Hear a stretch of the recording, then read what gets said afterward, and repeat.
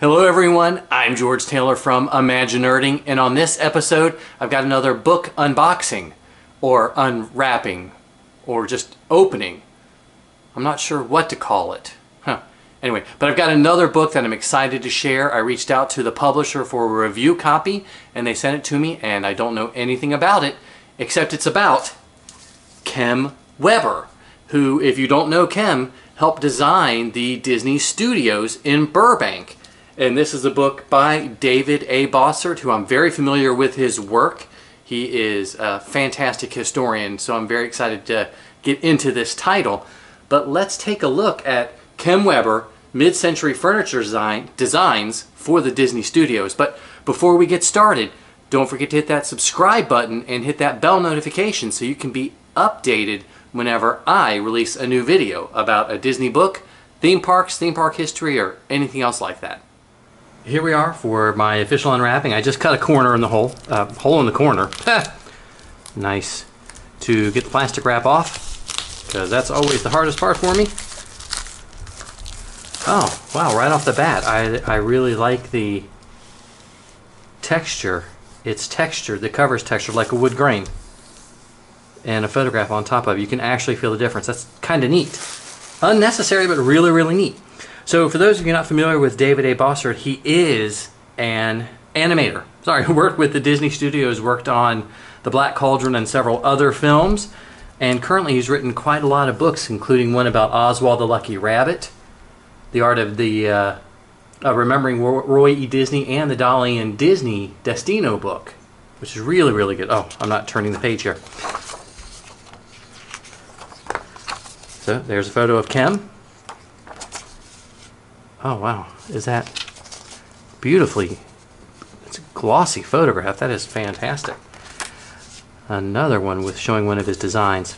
Okay, so get an introduction to him, what mid-century modern and the rise of the West Coast modernism, the new studio complex in Burbank. Oh, and it looks like individual pieces of furniture have their own chapter. And the airline chair is one that he is very well known for.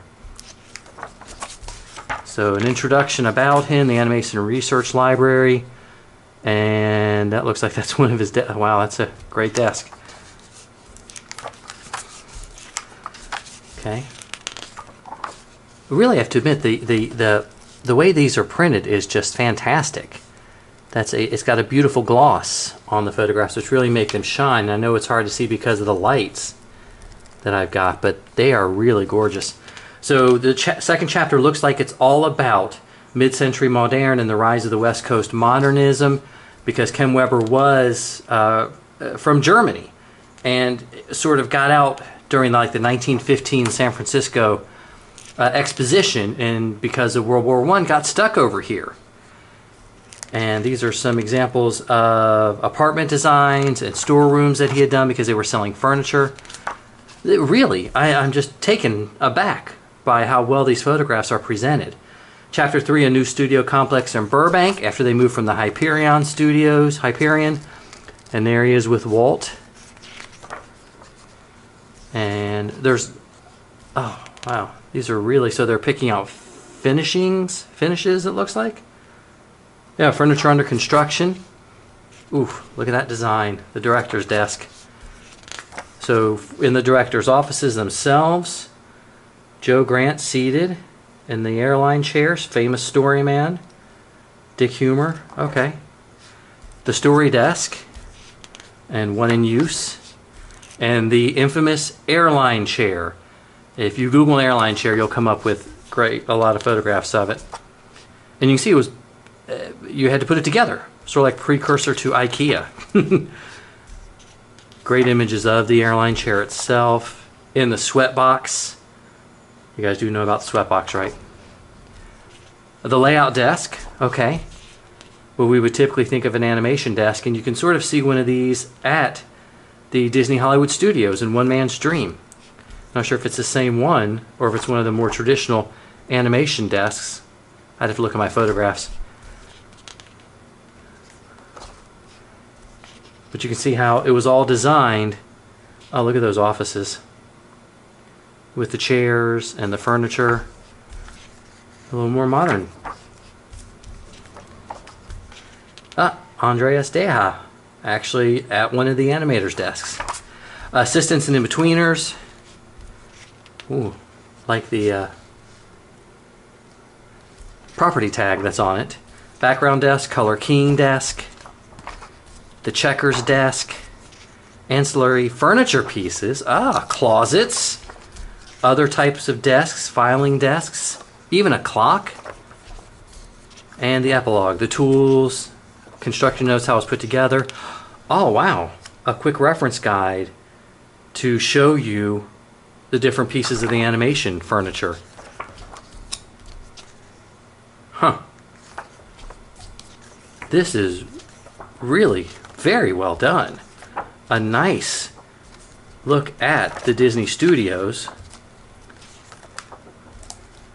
Oh wow.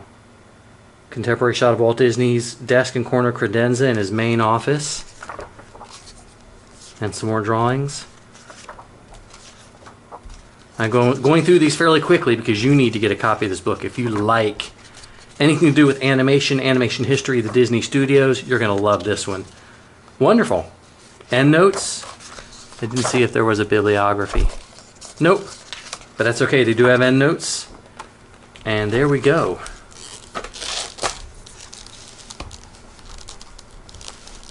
So Old Mill Press was who published this one. And we'll go back to the front cover. Kem Weber. Mid-Century Furniture Designs for the Disney Studios by David A. Bossert. As I mentioned, he is an animator. He's written several books for Disney Press and others. And I really like this. I was surprised. If you know anything about the studios, you know how important Kem Weber's designs were, as well as modernism and everything that he did. He's pretty famous right now. Definitely love this book. Think you should add it, especially if you love animation or anything about the Burbank Studios. So tell me what you think about this book. Is this a title that you're going to purchase, or maybe one that you're going to try to get from the library? If you have any interest in the animation studios or the Burbank Studios itself, I think you need to add this book to your collection. It is well worth it. The illustrations and photographs and drawings are stunning and so well done. It's definitely worth picking up a copy. So don't forget to subscribe so you can get notified when there are more videos like this that I release, from theme parks, theme park history, and books about Disney, the Disney Studios, and different theme and amusement parks. I'm George Taylor from ImagiNERDing, and I hope to see you in the parks. Don't forget to smash that like button